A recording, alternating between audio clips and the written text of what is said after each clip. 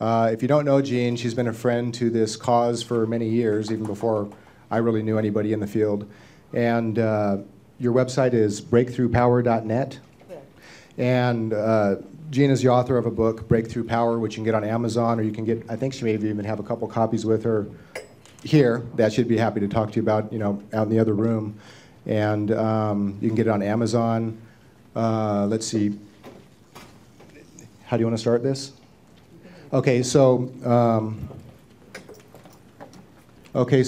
to my right, do I just introduce everybody on that line? Okay, to my right is Mark McKay. He gave the talk on the EV gray information that he's recently come across. We have John Polakowski, who gave a presentation on the cosmic induction generator. We have Eric Dollard, who's going to be giving his presentation after this, after we have a break. It's going to be kind of a long one and intense. I know I helped put over 300 slides together in a PowerPoint, and then Jeff helped work out the rest, so it's going to be pretty intensive, which will be on the extraluminal transmission systems of Tesla and Alexanderson. I gave a talk on the plasma ignition and some of the HHO nitrogen stuff. We have Jim Murray, who, together with Paul Babcock, gave a talk on using reactive power as energy and did the SERPs demonstration. Then we have Peter Lindemann, who gave a talk on the Bedini SG, basically a preview of what's come in the advanced book that we're going to try to put out in August.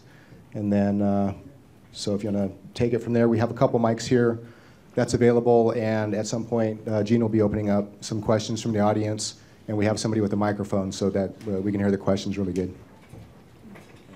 Yeah, we were talking at lunch, and we were curious where everybody heard about this wonderful conference. How many heard about it on the Energetic Forum? Quite a few. And otherwise, just a random search of the internet looking for energy conferences, anybody? A few. And word of mouth. Yeah, any other sources I may have forgotten to? Email those. Yeah. Newsletter lists. That's word of mouth, isn't it? Okay, the first, we're going to ask a few questions of the panel, and then we'll open it up to the audience for questions. I wanted to ask everybody if you have some advice for newbies. Say there's some talented young person that finds out about this field and wants to make a difference in the world. This time we'll start on Peter's end of the...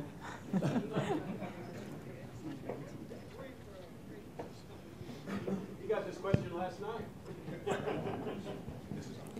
Yeah, all seriousness aside,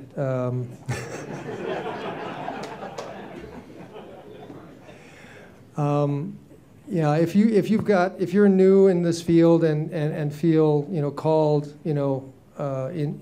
from the inside to work in this field, which is the same disease that we all have, we sympathize. Our thoughts and prayers go out to your family. But honestly, I think this is one of the most exciting times to get into it. It was really anticlimactic when we all got into it because we thought this was a really cool thing, and we found out as we got into it, it was an ice-cold river flowing in the opposite direction we thought it was going. So we're only here simply because our health outlasted the rest of the ordeal, and but anyway, I think this is the most exciting thing that people can be doing. I think the impact for the future is going to be one of the largest that history will record. Tesla said that when the day that the humans actually understand what electricity is will be the greatest day in history. And I think we're really approaching that. We're really certainly, even if we don't know exactly what it is, we're really starting to understand what it does and how it does it. And that may suffice for the next stage. And anyway, welcome.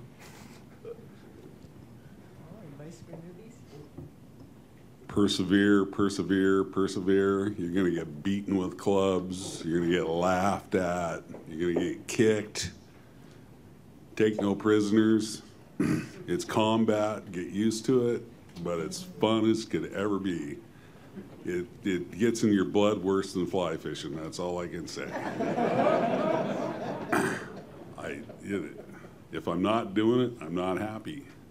Because I know, you know, real human happiness is when you're creating value for the others you live with.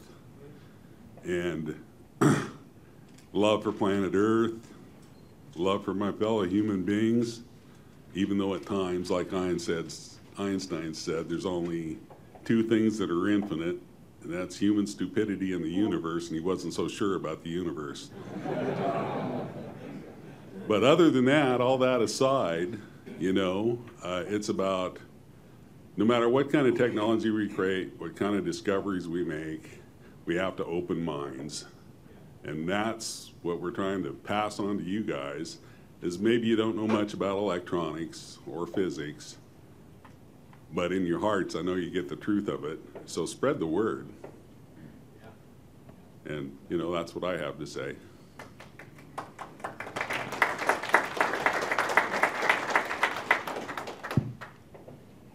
Well, I agree with Paul in most everything he said. The most important thing is perseverance. There's no question about that.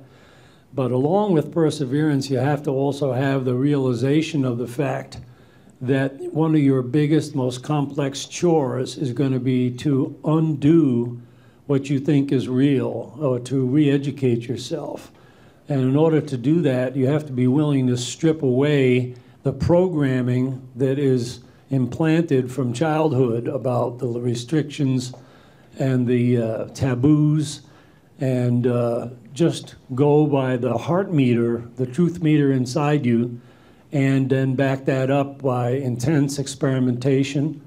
And by all means, don't be afraid to be wrong. There isn't anybody that's always right, and nobody's going to laugh at you, especially if you're doing this in the basement with the windows blacked out. I can tell you all about that sometime. But anyhow, yeah, it's very important to persevere, and it's also very important to realize this. The entire culture, and I almost hesitate to use that word because I'm not so sure we have achieved culture, but the entire culture that we recognize as a way of life is directly linked to the availability of energy/power. And everybody knows, or pretty much everybody knows, that fossil fuels are not only getting harder and harder to find and to process and what have you, but they're also wrecking the environment. So if we as a species want to continue, then we're going to have to find some alternative. And there's good benefits that come with finding an alternative over and above the idea of preserving the planet. If we start to detach ourselves from our dependence upon fuels, then we're also going to be cutting the larger miseries out of the human race that have held us back for a very long time. And I don't have to elaborate on that. I don't think there's a person in the room that doesn't understand what that statement means.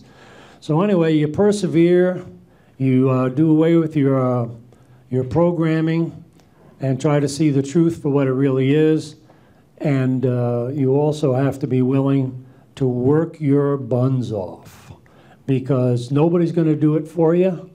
And sometimes it's extraordinarily frustrating, and it's also very expensive. So you have to be ingenious enough to come up with ways of funding whatever it is you want to do, and that's not always easy. But the rewards are well worth it. There's no high like seeing the theory that you're working towards being verified in reality. And with that, I'll pass the mic. Thank you.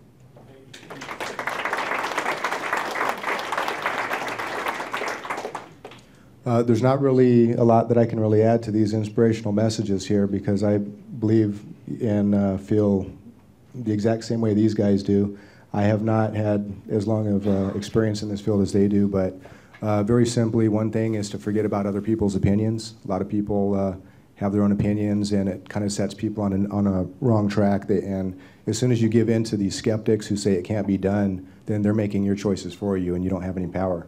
And so, and just simply, as far as getting into these technologies, do what I do. I surround myself by guys, you know, all these fine people here that actually have working models, and you know, they don't just talk, they actually build things that work.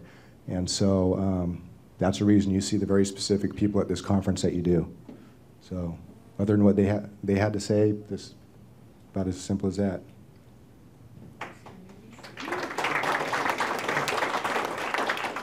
I'm not much of a subscriber to romanticism. All I can say is I don't know how to do anything else. No matter how much you kick the coyote in the head, it's still going to eat chickens.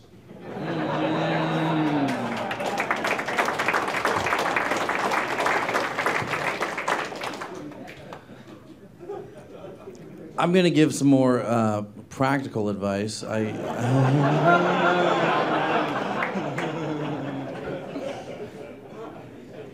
I would say most of you who came here are probably trying to either learn how to build something or want to become more informed or just trying to learn something. I would say if you're trying to learn more about the energy field, dive in with both feet. Don't half-ass it. That's what I did 5 years ago, and here I am giving a presentation with Eric. I was, you know, just conventionally educated at college, but I dove in with both feet with Eric's material and learned quite a bit. So it's hard work. It's going to take a lot of your time, and you're going to have to decide how badly you want it and how important it is to you. But the rewards are definitely worth it.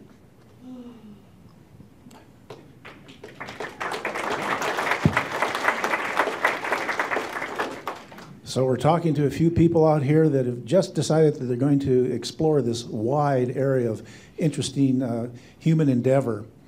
So you got to figure that there's got to be over 4,000 different approaches to this free energy over unity concept. There's hydrogen, there's electromagnetics, there's electrostatics, there's gravity wells, all kinds of stuff. I mean, Peter's probably an expert in 6 of these already that I know of. I have a friend of mine named Graham Gunderson who's an expert in magnetics, and that's got 20 or 50 different variations that he studies. It appears to me that a new person to this vast field needs to prune the tree and focus on one particular area that really gets them juiced. For me, that's the EV gray technology, which is an electrical process, but there's a lot of others out there.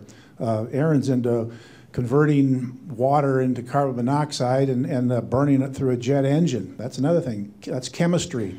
And there's all kinds of things with cold fusion and also burning hydrogen and catalyzing it and doing more over with it. So first of all, just read the whole field with the magazines and blogs and postings, but eventually somewhere in there you're going to find some particular concept that's going to pull your trigger. Then you got to put together for yourself a self-educated program as to how you're going to learn the technology of that particular area of research, whether it's chemistry, whether it's gas, whether it's gravity, or in my case, electronics.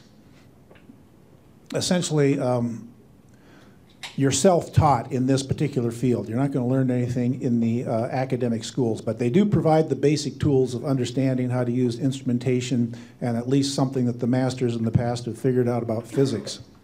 If I were to start this program with my particular expertise, an example would be to start with a basic electronics manual from a technical school or off the internet and study that thing from front to back so you know all the terminology, all the words, all the basic principles, and all the basic algebra equations. Once you got that down, can speak the language, understand what's going on, know the difference between a watt and a joule, then you're ready to start understanding what these other people have to say.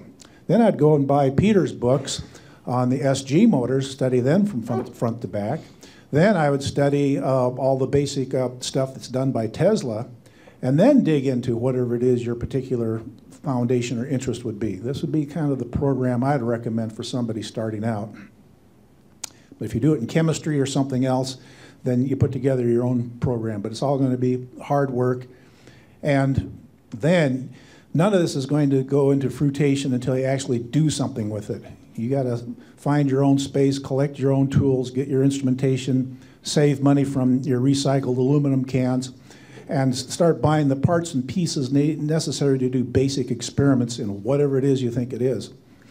There's far too many people on the internet that post on the blogs that are primarily, I call, coffee shop physicists. They got this theory, they got that theory, they got this idea, they want to throw this out, but none of them have put two wires together and watched their $4 transistor burn up. So whatever it is, it's got to be a hands-on type endeavor. Anyway, that's kind of a general direction here.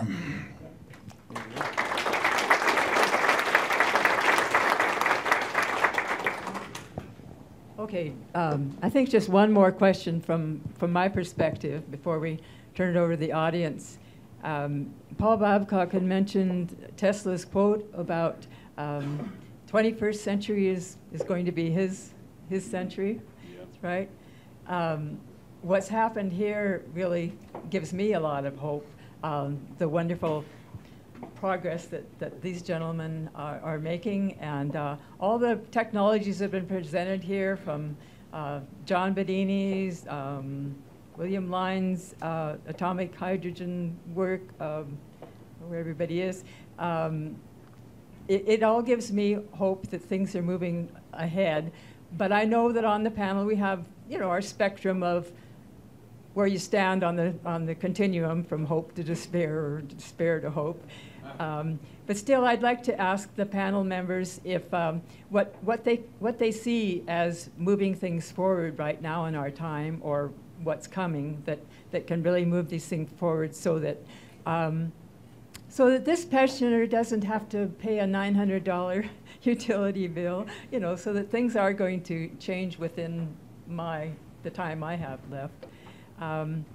What do you see as moving things forward? I think I'll just let you volunteer to speak on it. Anybody?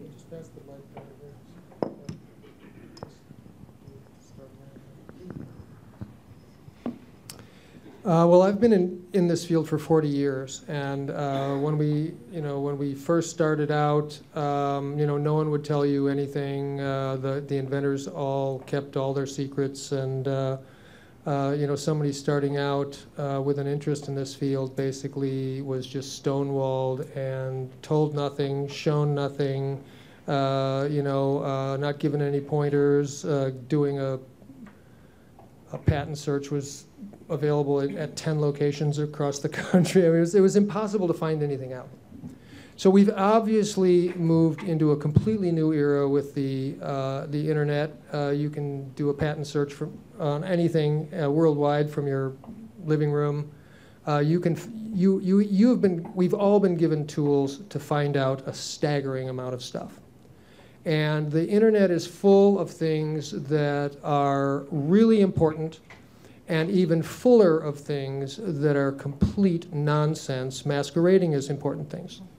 And so we've moved from the period where it was very, very difficult to find out anything, to the period that I like to call the bury them in bullshit era. Okay, so you need to really hone your kind of own internal sense of what's true. When you run into something that's true, it just feels different to you. And it's really, really important that you hone that particular sense in your conscious energy field, because that's going to be the thing that is really the most important. I am essentially 100% hopeful about the future. I know that the human race is much older than the books say, and that means that the humans lived through at least the last 2 ice ages with nothing more than skins and fireplaces. So I'm not worried about the human race surviving anything that can be thrown at it. And what that means is that I think we're moving towards an era where the scientific discoveries are really going to change the distribution of power from very, very small groups of people having power over almost everybody to a different distribution. And what that means is that people's differences and creativity are going to have more energy to express themselves. And so what that's going to require from all of us is that we are more tolerant of each other's uniquenesses, okay, while we find even greater reasons to cooperate with each other, even if we don't like each other. Because if those are the things that are going to make all of this possible. If we stay small-minded about people getting, the fruit of their own labor, then things aren't going to change. And the very, very small group of people who've kept us all from learning things will remain in the position of highest leverage. And so I think as this technology explodes on the scene, it's going to require us to become remarkably and even generously tolerant of our differences and people's ability to express their differences in a stronger and more forceful way, and that we have to be tolerant of that of others, even as they will have to be tolerant of us doing the same thing. Well said.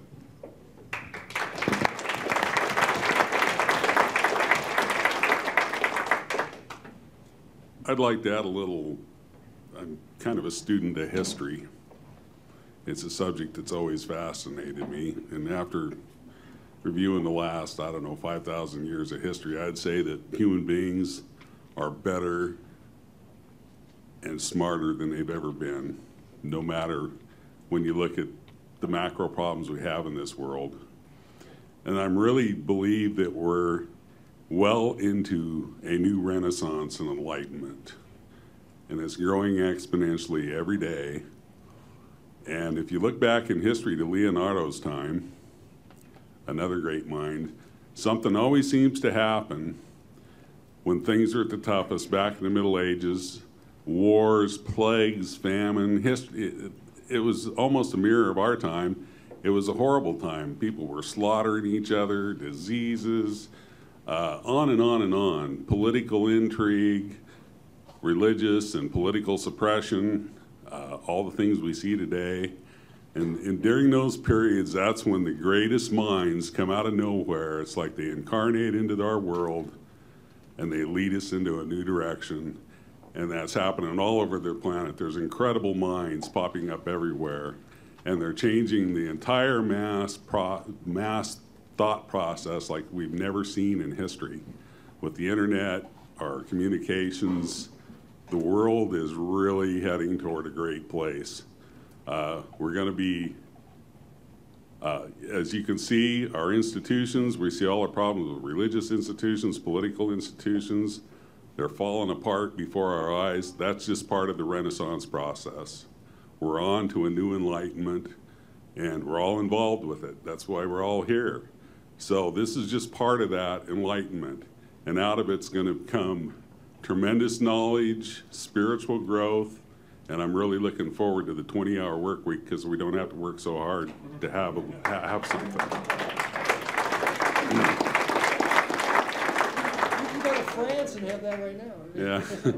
But with that, being able to release ourselves, from the old biblical term, by the sweat of your brow you shall have your meat. We'll be able to raise our kids better. We'll be able to pursue spiritual pursuits, artistic pursuits. This thing that's coming is going to free us to go to places we haven't even imagined yet. And that includes the universe, space, you name it. We're explorers, we're travelers, we love to play, the human race are like the sea otters of the universe. You know, I mean, we really are. Human beings are just incredible creatures, and we're going to some great places.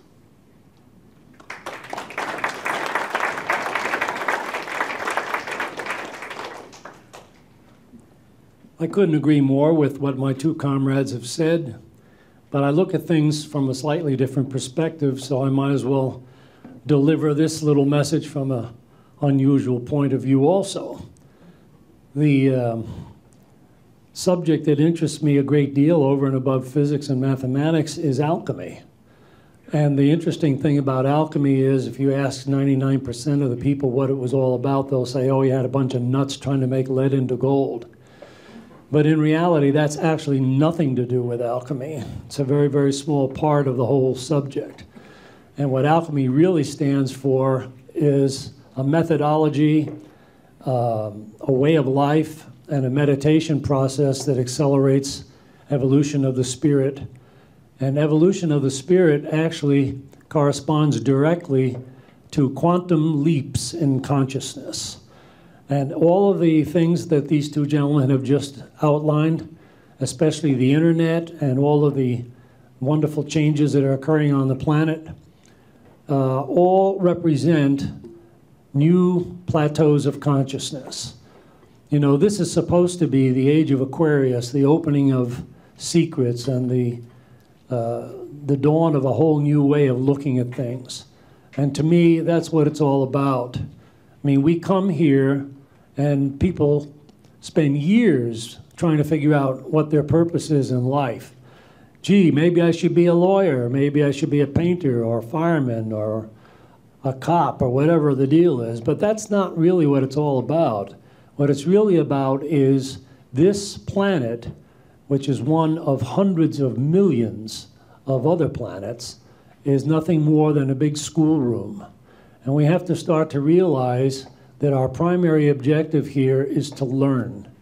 And not only to learn for the purpose of selfishness, which is a good thing in that respect, but also to learn about the intricacies and the wonders of creation, to perceive reality from our own individual perspective, and then to integrate those experiences into a contribution to make to the planet and to our fellow man, so that in reality, each one of us winds up standing on the shoulders of giants and doing wonderful things with our lifetimes.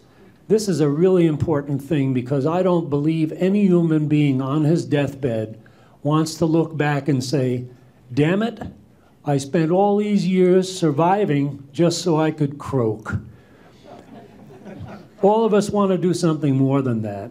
And I think that these times are times in which we can achieve just that. Thank you.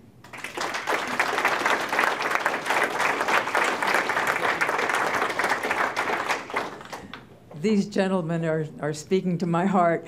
I had a banner made for my book, Breakthrough Power, and on the bottom it said, the energy revolution and the consciousness revolution must arrive hand in hand. Aaron, I'm sure you have things.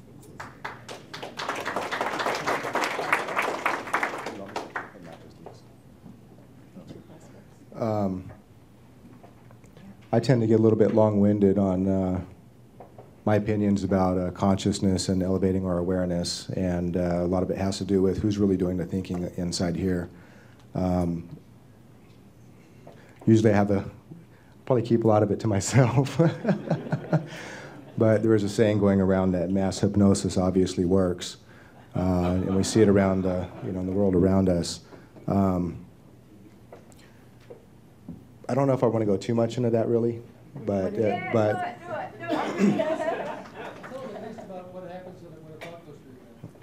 well, just because thoughts are going through our minds doesn't mean that we're thinking, and people think they do. People tend to be, and I include myself in it, but it's just that if we know that we are doing it, then we can kind of be aware of that and catch ourselves. But most people spend their lives literally sleepwalking in a trance.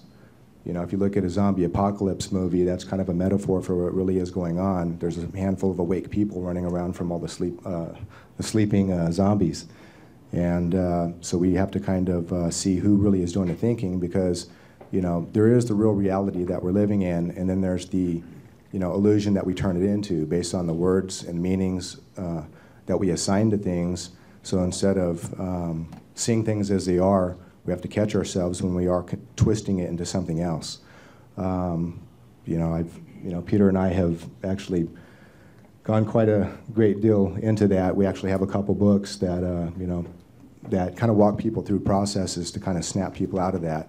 One of the things is called ideomotor trance, which a lot of people are walking around in. Not many people really know what it is, not even psychologists. But if you look at, for example, you come across a skeptic, and even if you show them the proof, they keep going on this autopilot mode where they just keep going back to, you know, trying to back up what they already believe instead of actually looking at what you're talking about, because they can't see something as it is. They keep trying to turn it back into what they want it to be. And so, you know, knowing those distinctions in how our carnal reasoning mind is turning stuff into something that it's not is crucial for being able to, you know, advance not just in the energy stuff, but in consciousness itself. You know, if you take a look at the library that Peter and I have, you know, this is an energy conference, but a couple of the books are, you know, basically relating to transforming consciousness.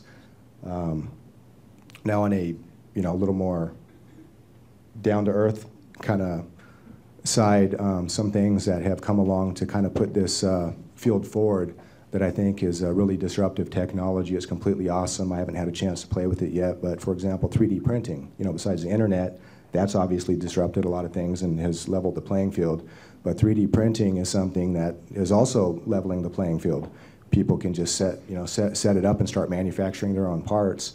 And you know, probably a handful of you in here probably have experience with 3D printers. Another thing is crowdfunding. Crowdfunding works. That's another disruptive technology, really, because people are coming in and they're bypassing investors. I mean, for years, a lot of people who have something that they want to develop have, you know, the thing has always been, how do we get the money to do this and that, and it's a whole investment game. But with the crowdfunding, you bypass all that, go straight to the people, and when something appeals to somebody enough, and you really, you know, touch somebody, then, you know, it moves them to action, and they will, you know, gladly be a part of it. And we've seen a lot of success in that. For example, in January, with crowdfunding, has anybody followed Eric Dollard's advanced seismic warning system? Okay, so we were able to raise $25,000 in 1 month to help pay for the bond for the land, the performance bond for the land that the project is going on. And a lot of that money, I don't know if you followed some of the pictures on ericpdollard.com, but there's been a lot of work that, you know, we haven't talked about on the internet a lot, but we just released a lot of photos when Eric came up here showing what the money is actually being applied to. They've repaired a lot of these poles that these electrostatic antennas are going to go on for this earthquake forecasting system. And so, you know, with crowdfunding also comes with responsibility. And I see a lot of junk being put out there that people are trying to, you know, they're abusing people. They're putting these projects out there that they know they don't work, or they're hoping they will, and they're misrepresenting them, and they're asking for a lot of money from people, and they're taking in a lot of money, but they don't really have a plan or have really any idea what they're doing. And so getting involved with crowdfunding, make sure it's something that you know what you're doing, you have a definite plan, just like, you know, Eric and EPD Labs has. It's a very specific process with this much money. This is what we're doing with it. We're working on the polls, we're going to do this. And have that mapped out, and make sure that all that is already kind of mapped out and you know what you're going to do with it before you even get started. And so, you know, besides anything relating to raising our awareness, the 3D printing and crowdfunding, that's two things that, you know, that's really on our side. So that's, I'll pass it on to Eric.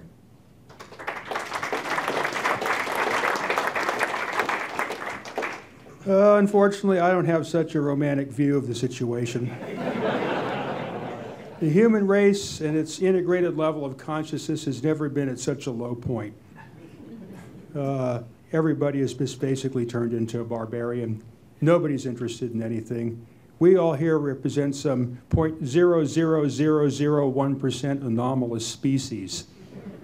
There is no future for the human race on its present course. It's going to be annihilated. So at any rate, those of you who were unfortunate enough to breed, you You are stuck with an interesting situation of you have brought another human being into a living hell. And you better figure out a way to deal with it. That's all I can say.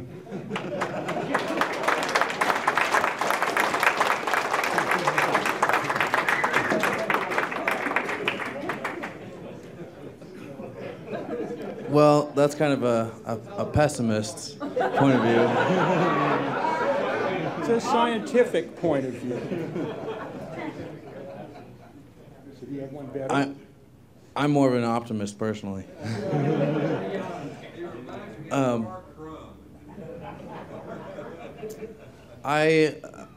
I feel is technology is only going to get us halfway there to a better world. It's got to start with yourselves, to be honest. What got us into this mess in the first place is people focusing on their own wants and needs and not caring about other people as much. And technology will definitely help, but to create a better world, you have to start looking beyond yourself and caring about your neighbor and being as kind to them as you would be to yourself. I'm a firm believer that everything in your life happens for a reason. And any experience you've had in your life, you have brought to yourself in order to learn something. And it's very important to learn that lesson whenever it comes to you, even if the situation is not something you like. It's incredibly important to learn that lesson and take that with you and teach it to somebody else. That's all I have to say.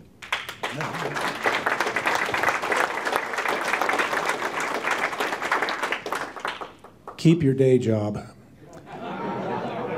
This great transition that my colleagues are referring to is going to take decades to manifest. In that time, you're going to have to maintain paying the rent and paying the insurance on your car and everything else that's required to survive. If you're deeply interested in this very novel field, that means you're going to have to do it in an incremental step at a time. I've seen various passionate researchers over the years sell the farm, hawk their car, buy equipment, put everything into whatever it is they think they're working, and then wonder why their wife leaves them. If you read just one book a year, or one article a year, or a couple articles a month, a very slow but incremental and improving collection of information and understanding of what's going on, you'll be in a position, say, speaking 10, 20 years from now, having this broad background of all this technology and all this science and the exploits of the pioneers in the field. You'll be much better positioned to make a contribution when the opportunity comes, especially if you're doing experiments in the basement and you already know that you can't do this and you can't do this and this works and that works and this is really interesting. You know what's going on and how to really help out with this grand scheme of things. As far as I can see, that if there is any huge transformation in the way in which energy is distributed in this world, it's going to have to be done from a grassroots level. Whatever we do is going to have to be very simple, can be built in somebody's kitchen or living room or basement and put together with parts that are readily available. Anything beyond that is going to be beyond the masses to utilize, or it's going to be controlled by the present powers that be. And in order to be a part of this kind of a revolution, it's going to take time and it's going to have to be done very incrementally using the internet and these other resources we have. But think in terms of decades, not next year or the year after that or the next presidential election. Thank you.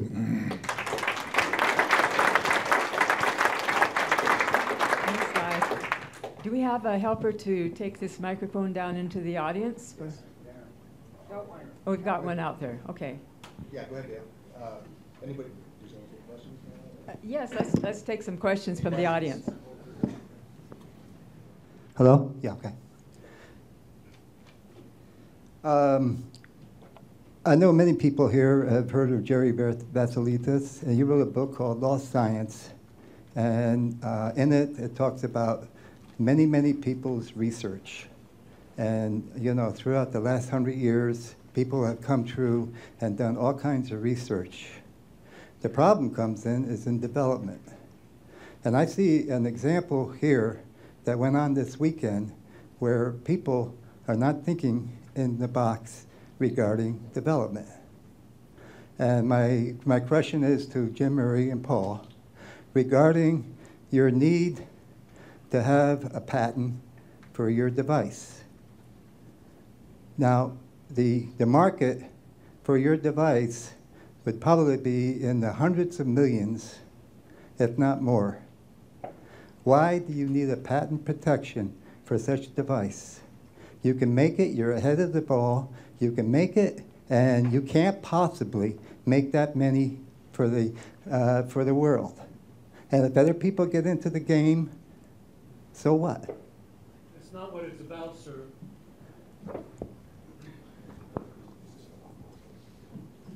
That's not what it's about, sir. Modern patent law is very corrupt, like everything else. And let me tell you what will really happen. If we just start giving the information out with all good intention, you'll have some big XYZ corporation come along, and they will file patents, and they will do whatever the hell they want to do with the technology, and you won't have anything to say about it. If you put it in a public domain, it won't. That's not the way it works. It's not the first to invent, it's the first to patent now. First to file. First to file is the patent owner, regardless of who invented it, and it, That's not true, though, for public domain. you know. In 2009, that changed.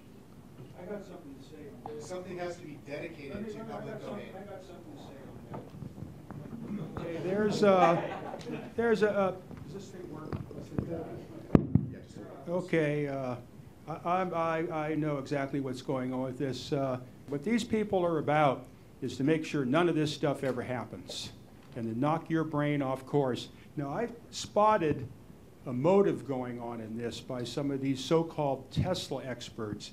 Is when I start coming up with like an idea or a theory on the Tesla stuff and start coming up with algebraic equations and concepts, what these cunning reptiles are doing is they're sneaking off and patenting every one of these things, whether they know how it operates or not.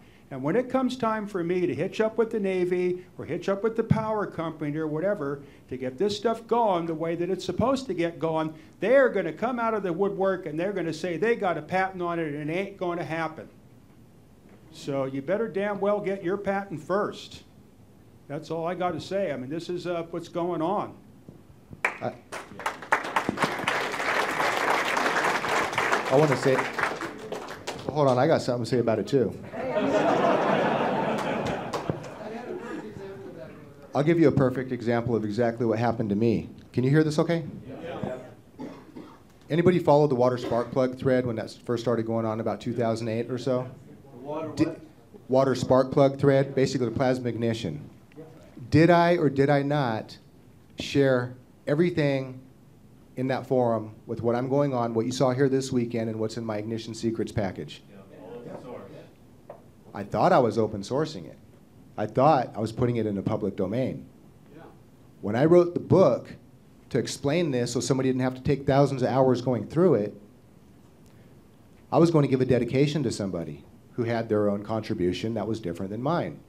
So I typed his name into Google to make sure I was spelling his name right, and the first thing that came up in the Google search was a patent application for my invention.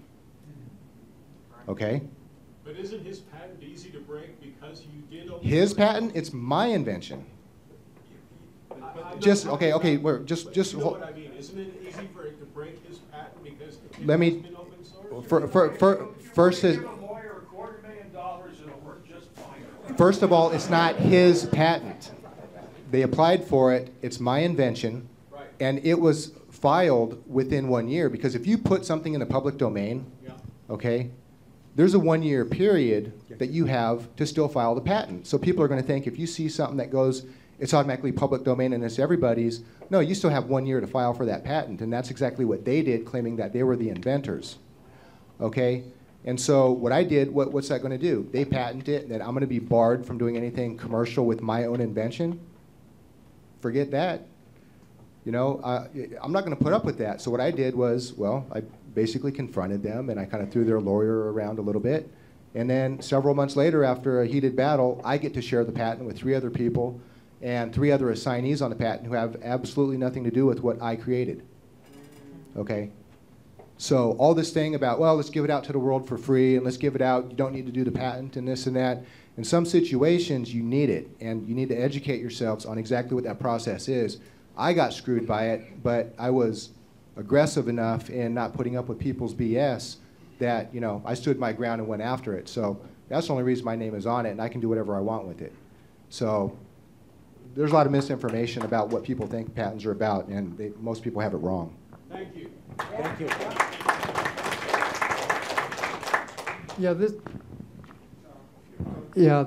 This goes back to another real situation that happened when I was working with John in 2004 and 2005. And I'm sure many of you remember a place on the internet called JLN Labs. Okay, Jean-Louis Nauden and an amazing laboratory in France who was doing everything they possibly could to duplicate, you know, other people's technology and vet them, and it all on the surface of this. It all looked like, you know, this wonderful open source situation that, and this guy was just an amazing resource, and he was helping everybody out, and he was teaching us all what worked and what didn't work and everything else. And that was the general understanding of what that was. As John and I started looking into a number of patenting situations, what we found was really going on was that that guy was being funded by a situation where he was going in and checking out everything and filing patents in France on everything that he duplicated and found out worked. That is what JLN Labs was about. And we ended up just calling him the miner. Okay? And there isn't anything pleasant or wonderful or supportive or open source or anything that is useful about that kind of behavior. And it was absolutely pervasive. And yeah, I mean, I think on this panel we all have a pretty clear, you know, we recognize the limitations of the patent system, but we are also extremely pro-protect of the intellectual property. Here.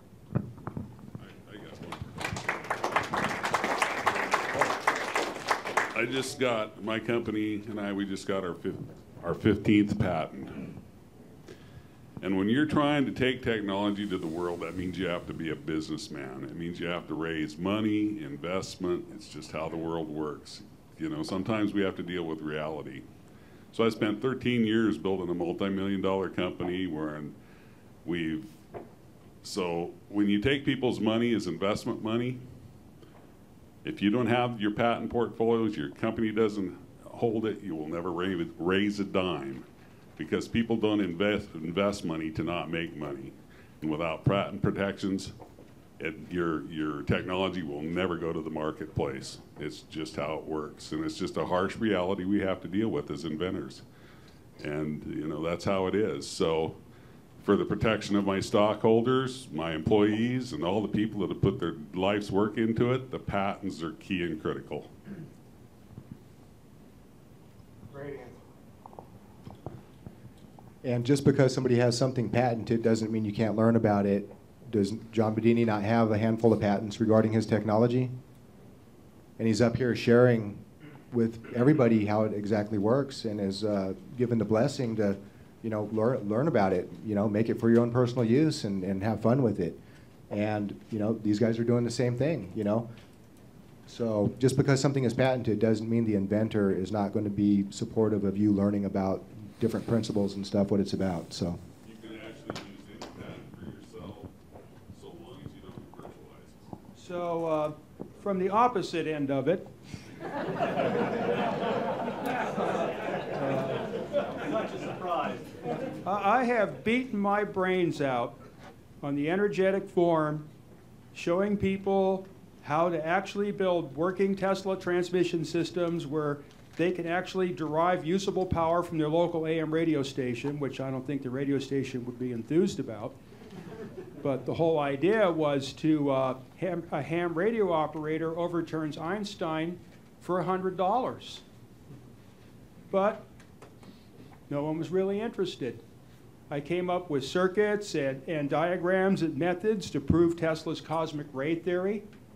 Spent months and months on this, countless hours wandering around in the wilderness, picking up data in my head on how to do this and struggling with the ideas and all that. I put this thing out in the energetic form. Not one person has duplicated it.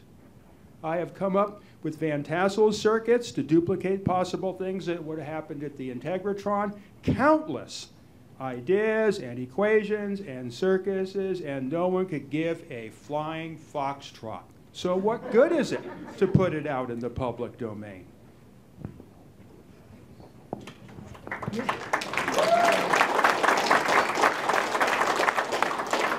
We have a few more minutes for questions, and we'd like to ask that you give your name and where you're from when you take the mic. I'm Victor from Spokane, and my question is, once you have a patent, you can still put it out in public domain, and you're protecting that technology that way, aren't you?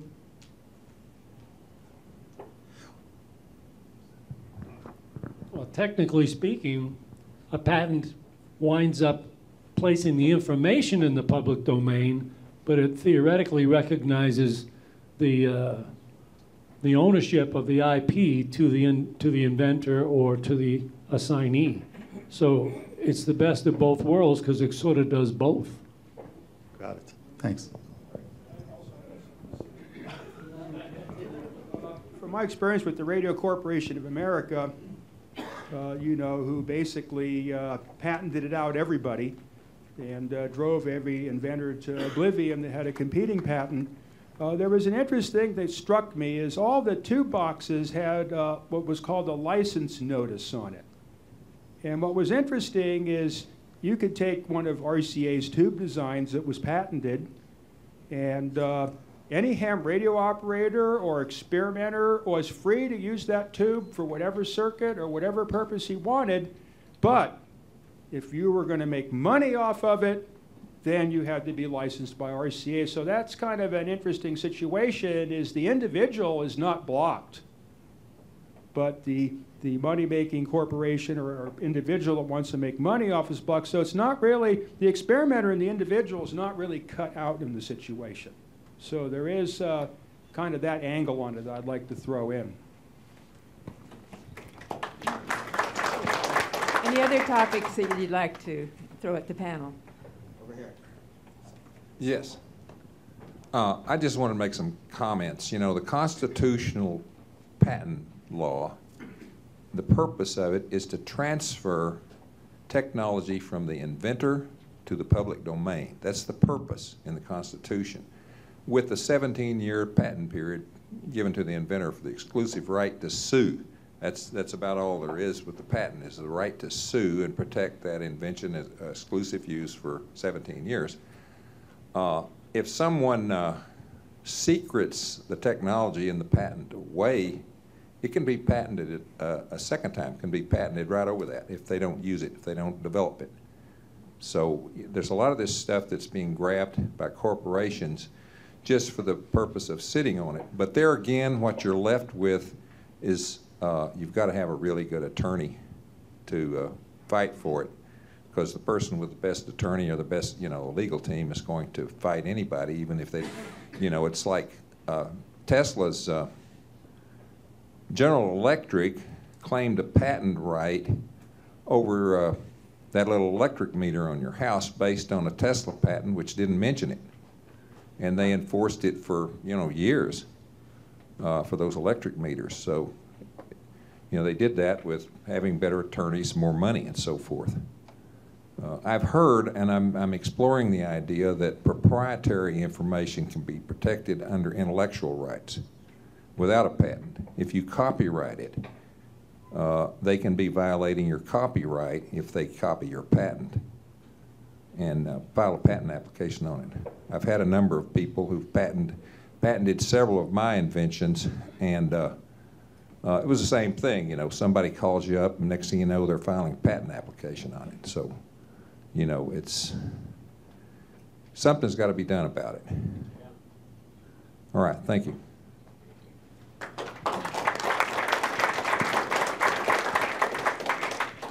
Okay, I think we've got to wrap it up, come to the end of our time. I really appreciate everybody's questions and very much appreciate this panel, and I'm still an optimist because I've watched this field for more than 30 years, almost as long as some people like Jim and Peter. And I do see progress. I do see, I've never seen a demonstration before of more power back to the source than coming from it. What you people have been witness to this weekend is truly paradigm changing, and it's just you are really in a wonderful time. And I'll wrap it up with that.